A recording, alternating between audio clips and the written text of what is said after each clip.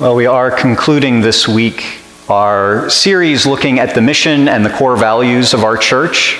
Of course, the mission of our church is loving people to life in Jesus Christ. And this week we're coming to the sixth of those core values: alive people worship Jesus. And to help us to think about this, we're going to read from Psalm 105. And we'll be looking at actually the first 8 verses and then jump down to verse 39 and read through the end of the psalm. So as you're able, I invite you to stand as we open God's Word together with Psalm 105. Give praise to the Lord. Proclaim his name. Make known among the nations what he has done. Sing to him. Sing praise to him. Tell of all his wonderful acts. Glory in his holy name. Let the hearts of those who seek the Lord rejoice. Look to the Lord in his strength. Seek his face always.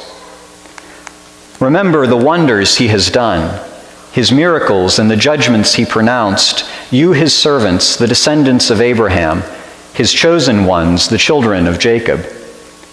He is the Lord our God. His judgments are in all the earth.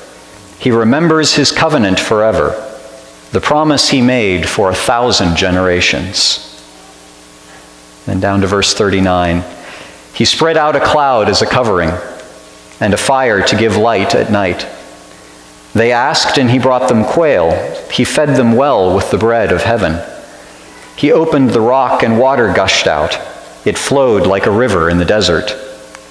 For he remembered his holy promise given to his servant Abraham.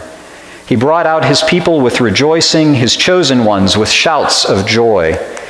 He gave them the lands of the nations, and they fell heir to what others had toiled for, that they might keep his precepts and observe his laws. Praise the Lord. May God add his blessing to this his word. You can be seated. Well, back at the end of June, Wilson and I spent a week in the mountains of Pennsylvania with his scout troop for summer camp. It was a really good week in just a beautiful setting. I really enjoyed doing scouts with my dad when I was a teenager, and it's a special joy to be able to do that again from a different perspective with Wilson. One evening during that week, the camp held Vespers in the outdoor chapel there. Now, it might sound odd to hear a pastor say this, but that was honestly just about my least favorite part of the week. And part of the reason for that was the reaction of most of the scouts, the moans that came when they were told that we were going to Vespers as a troop. It made me really grateful that our kids actually enjoy coming to church.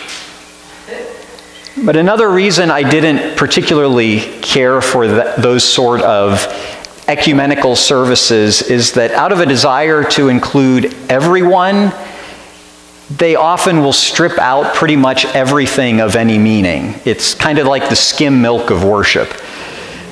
Going for the lowest common denominator doesn't usually make for a very meaningful worship experience.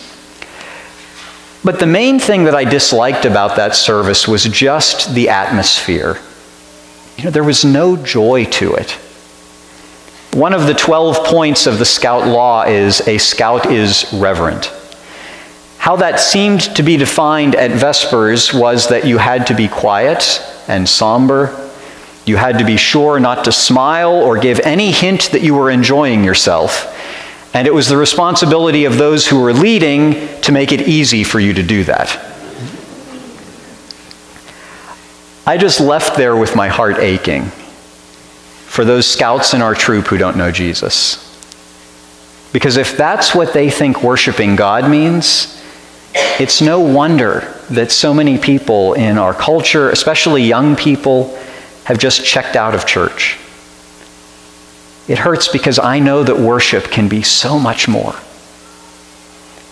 We are all built to worship. All of us will worship something. If God doesn't have that place, something else is going to take it. All you have to do is to look at our stadiums and our televisions, our theaters and our cell phones, Amazon and Instagram, Washington and Hollywood. Whether we worship a sports team or a politician or an actress or ourselves, we all worship something.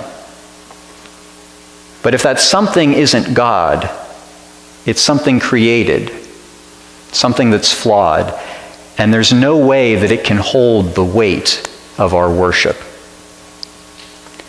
So as we look at Psalm 105 today, I'd just like us to ask two simple questions. At least they seem simple. How should we worship God? And why should we worship God? I think that psalm gives us an answer to these questions. And I think one of the reasons we can have trouble understanding how we should worship God is because our language hinders us. How well we can express an idea is shaped by the words that we have to explain it. You've probably heard that there are 50 Eskimo words for snow. And I don't think that's exactly true, but languages do expand our vocabulary to describe things that are relevant within each particular culture. For example, when we were in China, we picked up an expression in Mandarin, "tai ma fan la." It means too much trouble, but with the sense of a process that has been all messed up by the hoops and red tape of bureaucracy. When you want to move a class from a room that's too small and doesn't have electricity into the larger room right next door, but doing that requires visiting 3 offices, filling out 4 forms in triplicate, and getting 8 different stamps on the forms, and then taking the dean out to lunch, that's tai ma fan la. It's appropriate that a society with 4,000 years of nearly continuous bureaucracy would at least come up with a shorthand for talking about it. In English, we have just a few words for talking about praise and worship and thanksgiving. Ancient Hebrew had more than a dozen. And when we try to answer, how should we worship, we can learn a lot by looking back to our ancestors in the faith. And the first few verses of Psalm 105 actually give us a picture of this with the words that the psalmist uses. So I'd like to do a little bit of a word study today, dive into some of these to help us understand what it says about how we should worship God. The psalm begins with saying, "Give praise to the Lord." And that opening word is the Hebrew yada. It comes from a root meaning use the hand, meaning to throw a stone. But it came to apply to that gesture, lifting the hands in worship. It wasn't something that anybody did in the Presbyterian church that I grew up in. We took very seriously our calling as the frozen chosen. But that's how Psalm 105 begins. In fact, all of verse 1 is about reaching out. Proclaim his name. Call on God. Reach out to him. Make known among the nations what he has done. Make known is the Hebrew yada. In the poetry of the psalm, it's the same sound but a different spelling and different meaning than the opening word. It refers to knowing something experientially, including in the biblical sense. But our worship should reach out. We should involve our body in worship by reaching out to God with our hands and with our voices. We also see that our worship isn't supposed to be just personal and private. Our worship is supposed to be corporate, helping us reach out to one another, reach out to others, so that they too can experience our God and his faithfulness. Well, then verse 2 includes 3 different verbs around the same theme. Sing to him, sing praise to him, tell of all his wonderful acts. Those first 2 phrases include not only the idea of singing, as our English translations include, but also playing stringed instruments, just as Robbie was doing earlier. Tell involves a thoughtful conversation. The idea is that we should praise God with music as a conversation together. One thing we don't really know about Psalm 105 is what it sounded like originally. I'd be willing to bet that if we could hear it sung by those ancient Hebrews, that it would sound very, very strange to our ears. In fact, most of us are at best familiar with music of the church from the past 500 years or so. But the church is 2,000 years old, to say nothing of the history of Jewish worship before that. Relatively speaking, even our oldest hymns are contemporary music. And just like music today, most of those songs of the past drew from the popular styles and harmonies of their own day to make them easier for people to sing, to tell of God's wondrous works in their own generation. I have a friend who's actually my dad's age, who was at Wheaton College in the late 1950s. She told me once that she doesn't particularly care for a lot of contemporary Christian music. The sound just isn't her jam. That's not the way she phrased it, but you get the idea.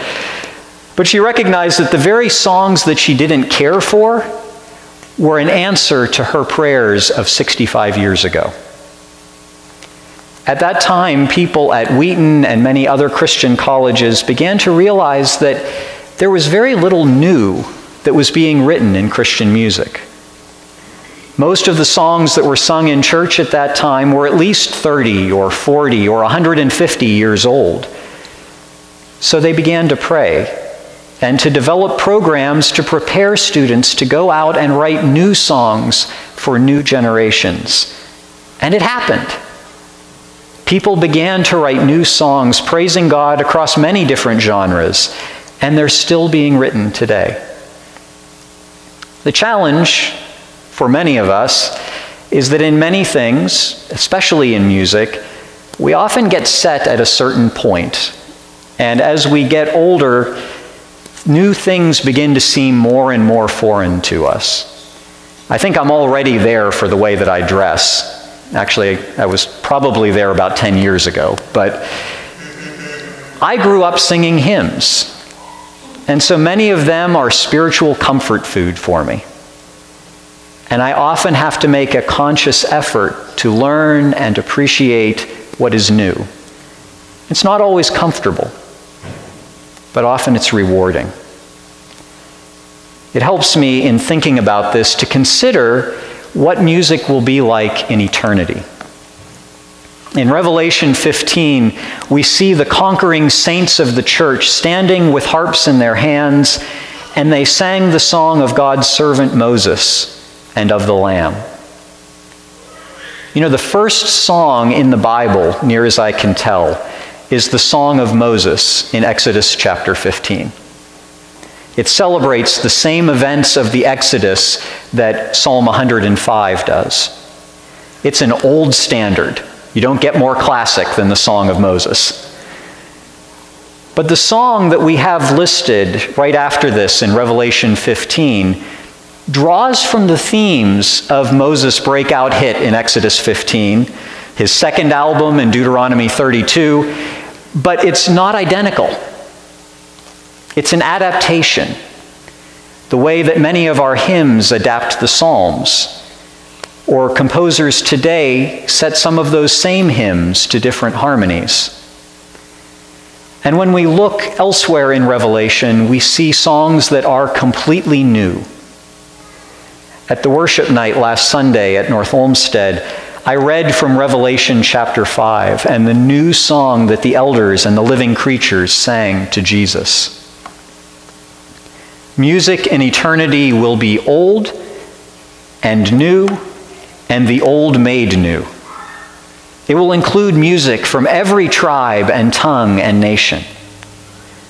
Worship makes us part of an eternal conversation of praise across time and place. And I think one of the signs that we are still growing in our faith is an ability to see this life as a rehearsal for eternity, when we will be forever celebrating with familiar songs and forever looking for new ways to praise our Lord. So our worship should reach out, and our worship should enter that conversation of praise. And then we're told in verse 3, "Glory in his holy name, let the hearts of those who seek the Lord rejoice." That word for rejoice contains the sense of brighten up. Our worship should brighten up our hearts. If you remember from a couple of weeks ago, I shared that the ancient Jewish concept of the heart wasn't just referring to our feelings. It was our will and the very core of our being. Our worship should involve emotion, but it should also be intentional. Our worship should be an encouragement to us corporately. And Psalm 105 continues this idea of seeking the Lord in verse 4. "Look to the Lord and his strength, seek his face always." The expression "look to" means to follow. Our worship should help us seek God, and it needs to be ongoing. It should help us to follow him. At the end of Psalm 105, the psalmist recalls that the purpose of God's deliverance of Israel was to enable them to keep his precepts and observe his laws. Our worship should strengthen us to follow him and to continue that ongoing process of growing in him. How should we worship God? Well, we should reach out. We should enter that conversation of praise. Our worship should be an intentional encouragement to one another and should help us to follow God. But you might have noticed I skipped a verb in verse 3, because that word also appears at the very end of the psalm. Glory in his holy name, and praise the Lord. That verb is the Hebrew, in both cases, the Hebrew halal. And the last phrase of the psalm is hallelujah. Praise Yahweh. Halal carries an interesting range of meanings. It can mean to flash brightly, to boast in praise, or even to be a fool or a madman. Halal is the exact opposite of that Vespers service. It's the flash of exuberant worship, boasting in the Lord, letting go to worship with abandon. This is David stripping off his royal robes to dance before the ark of God in a linen tunic, even though his own wife thought that he was a fool. Of course, that's maybe not all that strange, but this is the lame man grabbing Peter's hand and leaping for joy in the temple. This is worship that is completely unself-conscious, worship that takes us outside ourselves and is just overcome with praise for God. Now, it might surprise you, probably not, but halal isn't something that comes very naturally to me. My introvert nature makes me very self-conscious. And especially in the past, I found that it was really hard just to get outside my own head and actually worship. What started to change that was actually our time at the Spanish language church in Kentucky that I've mentioned before. We attended that church for about 5 years. And by the end of that time, with the help of a bilingual Bible and 1 semester of Spanish, I got so I could actually muddle my way through about 2/3 of listening to about 2/3 of a sermon before my brain melted. And I'm sure that's how many of you feel whenever I'm up here. But one of the things that was most meaningful to me about that church was our time of singing. Some of our songs were translated versions of hymns and worship songs I knew in English. Some of them were new to me, original compositions in Spanish. I could pronounce the words that were up on the screen, and I love Spanish for that you can read it even if you don't know what you're reading. But I didn't often know exactly what every word meant. And at first that bothered me. I wasn't sure if I wanted to sing something I didn't understand. But the Holy Spirit worked on me. Over time, he said to me, it's okay. Let go. Trust me. So as I learned the melodies, I just began to sing. And I discovered that I met the Spirit in such a powerful way, even though I only had a general sense of what I was singing. Open up the windows of heaven. Lord, move the mountain. I suppose that was the closest I've ever come to speaking in tongues. But I trusted the Spirit. And I trusted the people who had chosen the songs, that I wasn't singing heresy.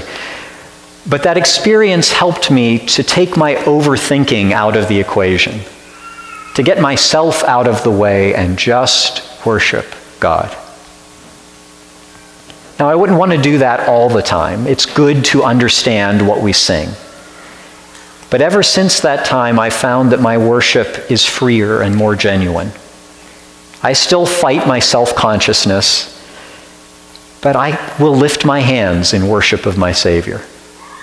I can sing a new song to him. I can let go and trust him, and I can make it all about him, not about me.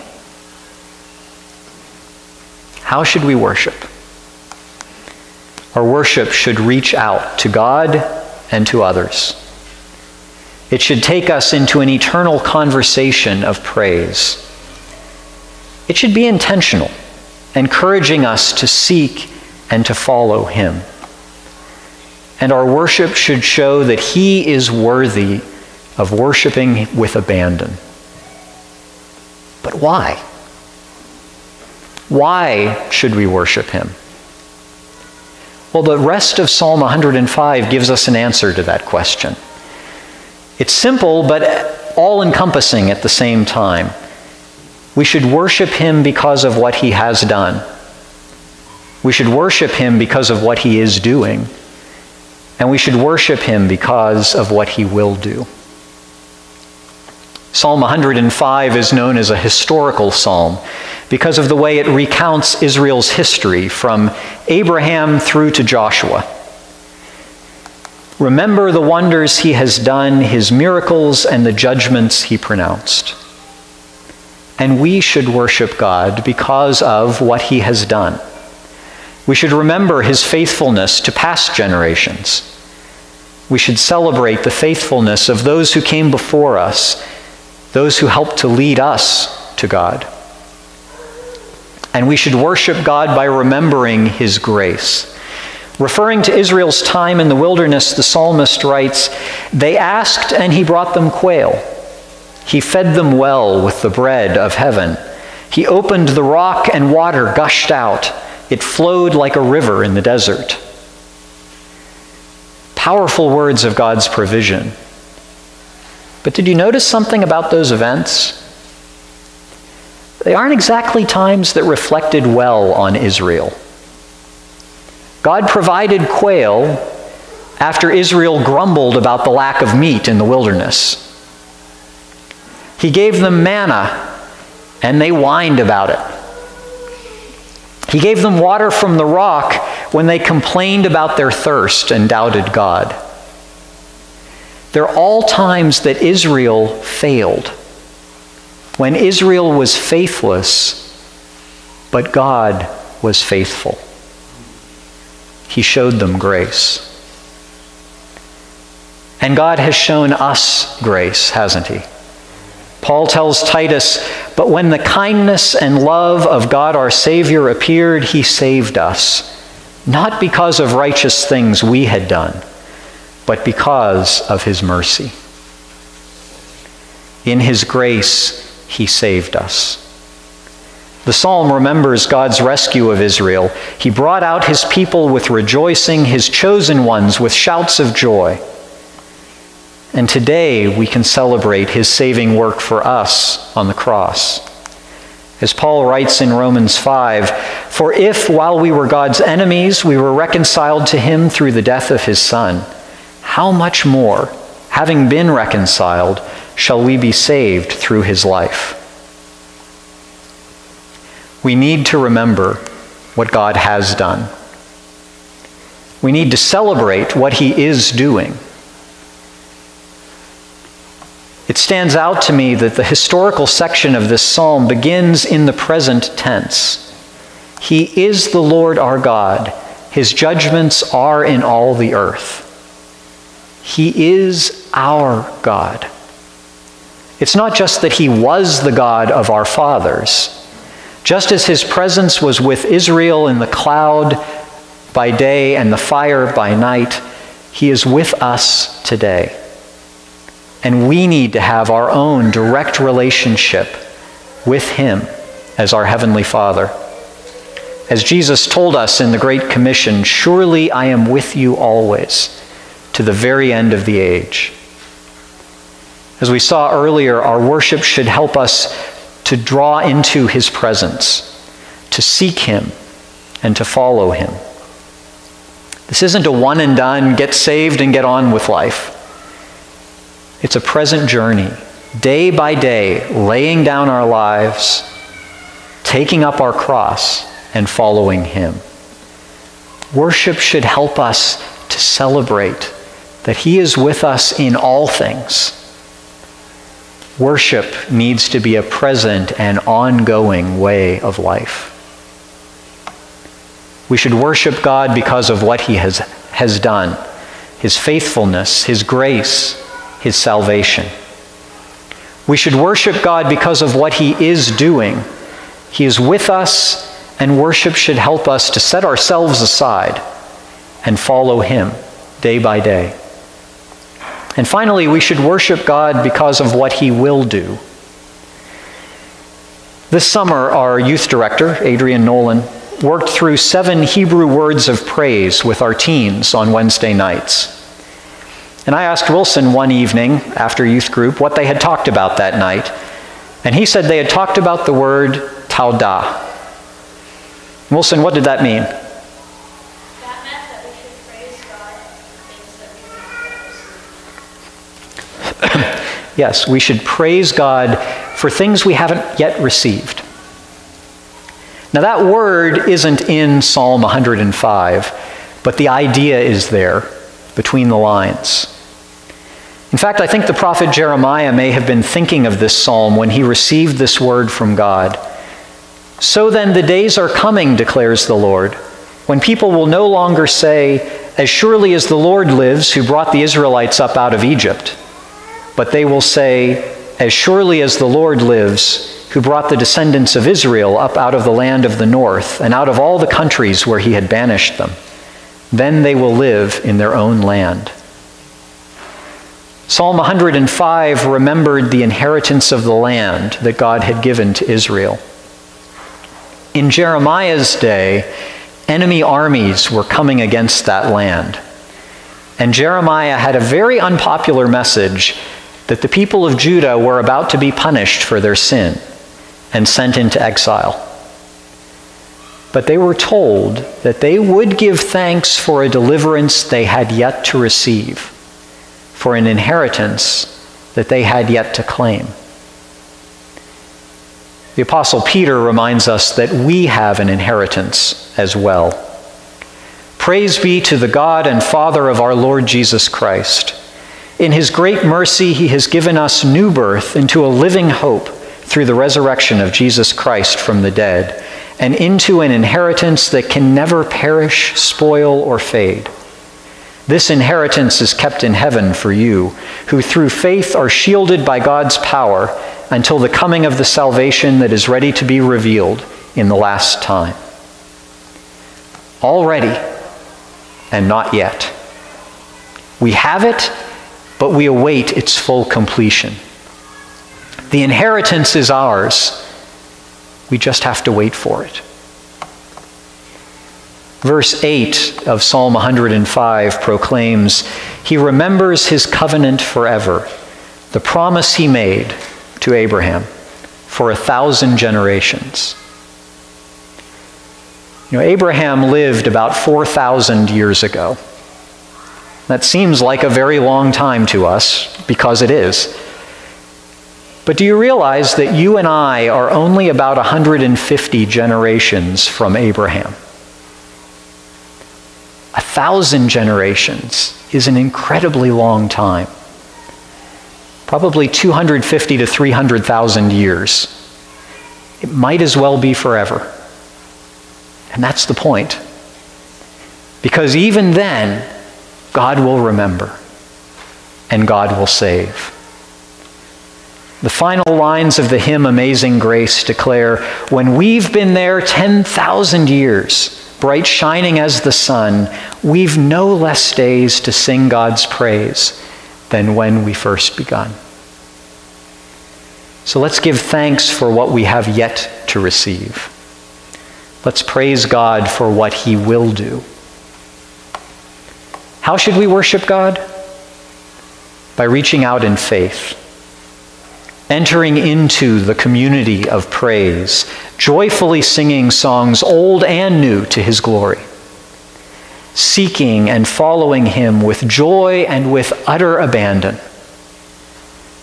We can't worship like that if we don't know why.